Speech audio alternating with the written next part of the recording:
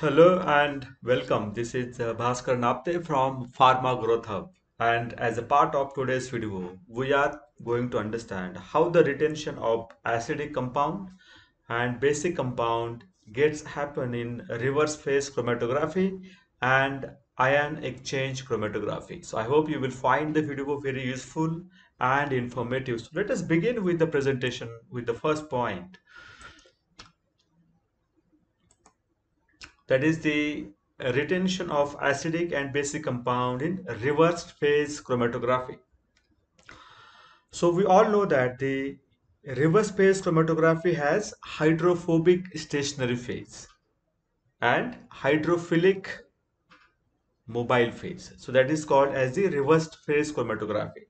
And we can have the columns like C8 or C8. These columns are hydrophobic in the nature. And I hope you also know the rule called as like attracts like.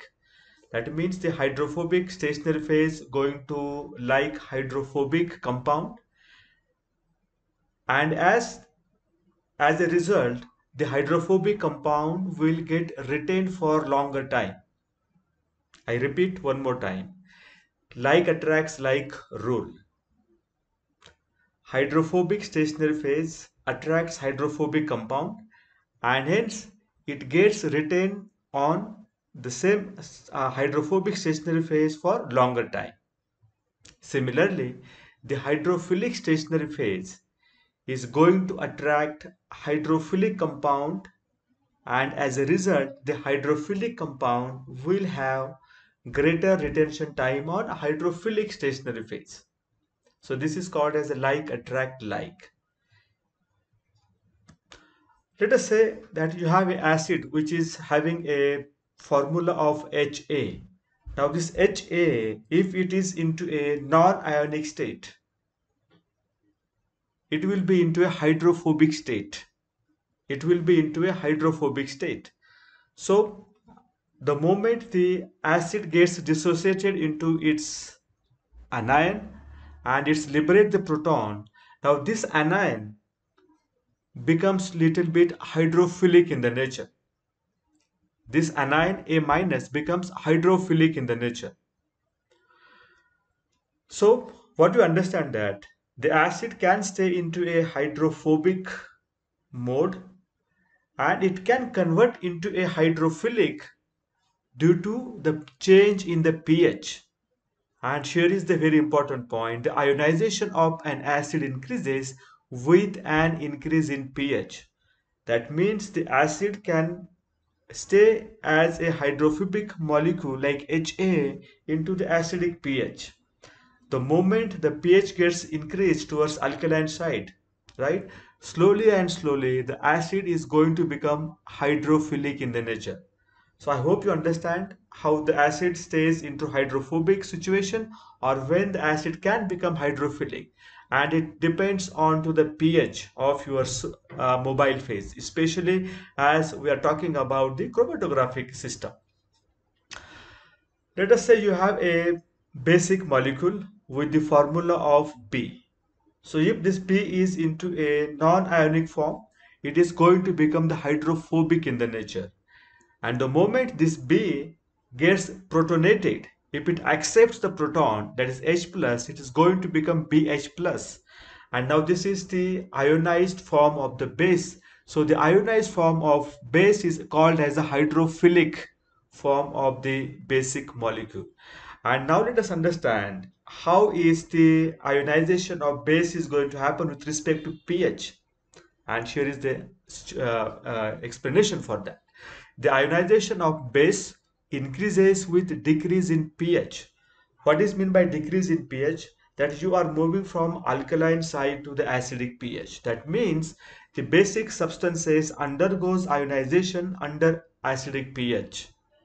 Under acidic pH. And we also learned that the acidic substances undergoes ionization in the alkaline pH. So I think this is very important.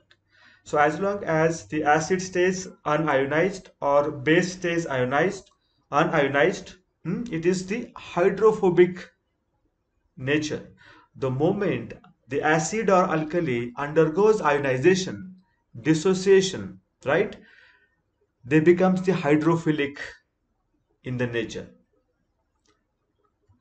So what is the nature of the stationary phase in reversed phase chromatography? And we said that it is the hydrophobic stationary phase. It is the hydrophobic stationary phase like C8 or C18.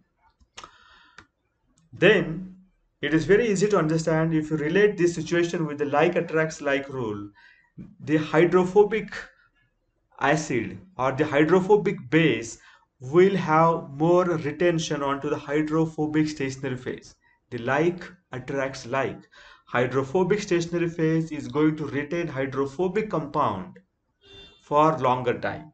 Similarly, the hydrophilic compounds like ionized acid or protonated base will have lesser retention time. See, because the stationary phase is hydrophobic, whereas your compound is ionized now, it is hydrophilic in the nature, and this hydrophobic stationary phase will have lesser interaction with the hydrophilic compound. And as a result, your compound will have a less retention time. So you can understand one thing now. The unionized acidic or basic compounds will have more retention time in the reverse phase chromatography, whereas the ionized acidic compound and ionized alkaline compound will have lesser retention time in reverse phase chromatography. Let us now understand the situation into a ion exchange chromatography. So in case of ion exchange chromatography, you will have the hydrophilic stationary phase. Your stationary phase will be hydrophilic in the nature, and you can have the stationary phases like weak cation exchange WC, or strong cation exchange, that is SCX, or weak anion exchange, that is WAX, or strong anion exchange, that is SAX. So generally the cation exchange column carry negative charge, and usually they can be sulfonate group or carboxylate group, whereas the anion exchange column carry positive charge like quaternary ammonium group or amine group. Let us say you have a protonated base. Make sure that make sure you have the compound into a ionic form, either cation or anion, to have the interaction possible into a ion exchange chromatography. Unless and until there is ion present into a compound, how come the exchange is going to happen? So you need to have the ion as a part of your sample molecule. Let me explain you with the cation now, that is a protonated base. So X is the base, and the moment it accept the proton, it going to becomes X plus, that is the protonated base now called as a cation. And you have a cation exchange stationary phase, R minus and K plus. Can you see that there is a K plus which can get replaced by X plus? So X plus can come onto the stationary phase and K plus will go away into the mobile phase. So that is called as the cation exchange phenomenon. So the cation exchange columns carry negative group, usually sulfonate group or carboxylate group. So this R minus is what? Your sulfonate group or the carboxylate group, and this gets balanced by metal ion like sodium plus, for example. So this metal ion will get replaced by the protonated base, which is X plus in this example. And let me show you the further example reaction. So can you see that this K plus is getting replaced by R minus, and now K plus is actually into a mobile phase and R minus is actually onto a stationary phase, and this happens for multiple amount of time. This is called as a cation exchange procedure. This is called as what? The cation exchange, because the cation, that is positive ion, right, got replaced onto the stationary phase, and hence it is called as the cation exchange. Or the cation of the stationary phase get exchanged by the solute molecule, and hence it is called as the cation exchange. Similarly, let us understand the anion exchange principle. This is your anion. Anion can be what? Your ionized acid. X minus, it is your ionized acid, and this ionized acid will require a anion exchange stationary phase. Will require the anion exchange stationary phase. So the anion exchange stationary column carry the positive charge, usually quaternary ammonium group or amine group. So this R plus can be a quaternary group, and this quaternary group will get balanced by the ion like chlorine Cl minus. So what is going to happen now? You must have understand that this X minus will get substituted onto the stationary phase, and the Cl minus will get into a mobile phase, and same is going to happen over here. So can you see that there is a anion exchange happening?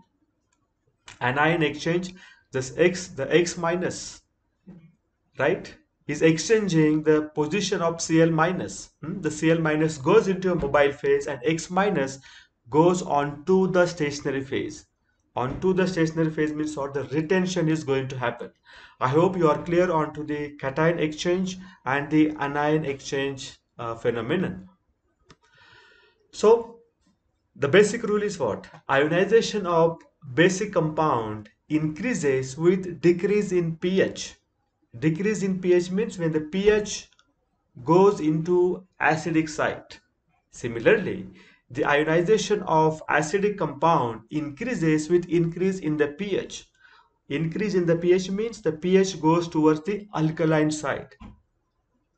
Can we make a conclusion now? Or before we make a conclusion, let me explain you further again what is the nature of the stationary phase in ion exchange chromatography. It is nothing but the hydrophilic in the nature. It is nothing but the hydrophilic in the nature. And these are the few examples of the stationary phases that we discussed.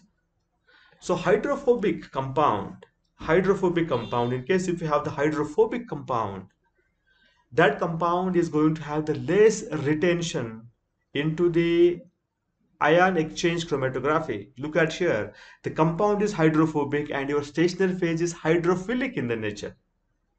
So the hydrophilic stationary phase is never going to interact with the hydrophobic compound for longer time, and hence as a result it will have the lesser retention time. However, the hydrophilic compound now, the hydrophilic compound will have good amount of interaction with the hydrophilic stationary phase, and as a result this hydrophilic compound will retain for more amount of time. I hope you understand the retention of hydrophobic and hydrophilic compound onto the hydrophilic stationary phase when we talk about ion exchange chromatography.